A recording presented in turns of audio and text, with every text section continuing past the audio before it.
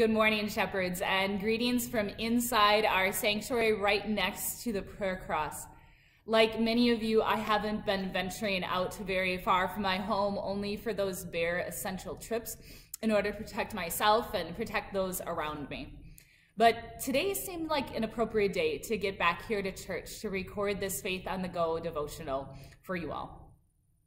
Because over the past 2-ish weeks or so, I don't know about you, but just as much as I've been hearing about the increasing number of cases of COVID-19, both locally and in the country and worldwide, along with revised recommendations that seem to be coming out daily, I've also been hearing how people have been coming together to make things happen and to spread a little joy in our communities in the midst of all this.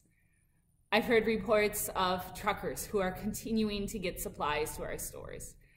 There have been people who've been stocking our shelves all night and letting those who are at risk come first into our stores. Carnival Cruise Line, get this, even actually reached out to President Trump and told him we can match those big Navy ships with some fully staffed cruise ships to care for those who might be ill. GM, evidently, is starting by next week to halt their work on cars and instead are going to begin making ventilators for hospitals who don't have what they need. Women and children, and even men for that matter, whoever is at home and looking for something to do, are starting to make homemade masks for hospitals who desperately need them. Restaurants and schools and anybody who has access to a large kitchen are beginning to say, hey, we got space to make food. We'll make it. How can we get it to you? Churches, much like our own and others, are holding online services and trying to keep people together. NBA players are beginning to say, hold our basketballs while we write some checks for those who typically clean and keep up our arena. Construction companies have begun saying, hey, we don't need these dust masks right now because we can't be out on work sites, so use these as a temporary measure until you can get something better.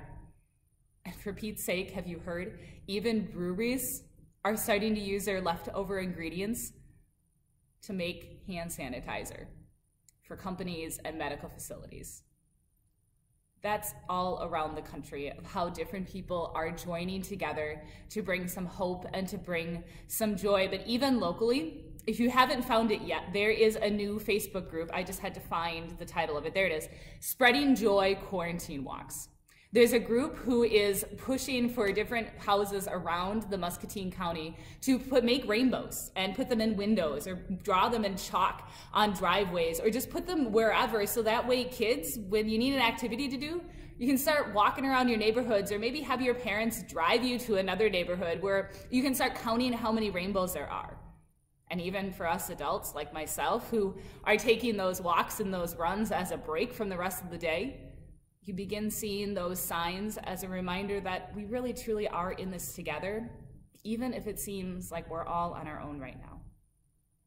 But even beyond that, the staff at MCSA have been tirelessly working to adapt food processing protocols, and United Way has been coordinating food routes to get food to people. And even those with a little extra time on their hands are calling myself and other organizations and saying, hey, how can we help? We have time. How can we come together to make a difference? All around our community and around our world, people are coming together. People are coming together perhaps in ways that they might not have before. But now we're united around a common purpose and a common goal and a commonness as humanity, to love and care and respect each other. Well, as a faith community, not only here at Shepherd of the Cross, but around the world, we have that same kind of tool in our tool chest to come together and to make a difference. So maybe that's why yesterday Pope Francis invited Christians from around the world to pray.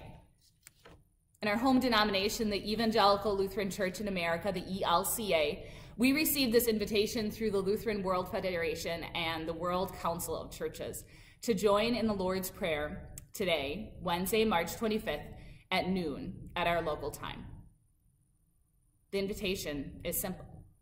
Just pray together, knowing that you're joining your brothers and sisters from our time zone at the same exact time, and knowing that there will be this ripple effect from one time zone to the next, to the next, to the next, all throughout the world today. It's for that reason that I wanted to get this Faith on the Go out to you guys a little sooner than normal, not at noon, but a little bit closer to mid-morning today. So that way you could write a note for yourself or set an alarm on your phone or something. So that way you could stop and pray the Lord's Prayer at noon today. I'll be doing so. And I hope that you'll also join us as we do our part as people of faith to make a difference, even just through our prayer. So gather your kids at noon. Pray the Lord's Prayer. And if they don't know it yet, today would be an awesome chance to teach them the Lord's Prayer.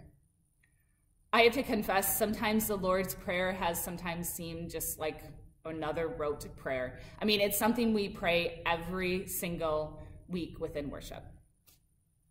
But at a time such like this, there's something to be said about everyone doing the same thing. And there's something to be said about everyone learning and knowing and praying the same prayer. Not just any old prayer, but the prayer that our Father taught us to pray. So in just a moment, I'm going to invite us to pray right now as a part of this Faith on the Go devotional. But then I also invite you to pray at noon.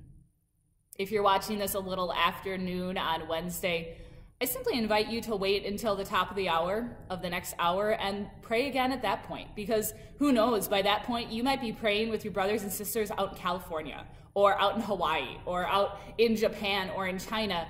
No matter what hour you pray, today on Wednesday, March 25th, at the top of the hour, you will be joining with Christians around the world who are coming together, united, to make a difference in Christ's name.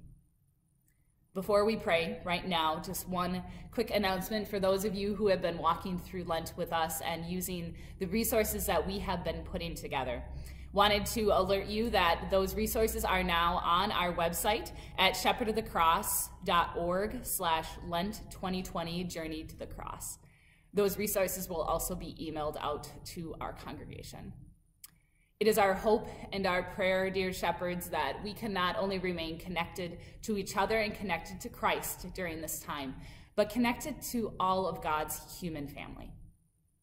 So let's pray in the words that our Father taught us to pray.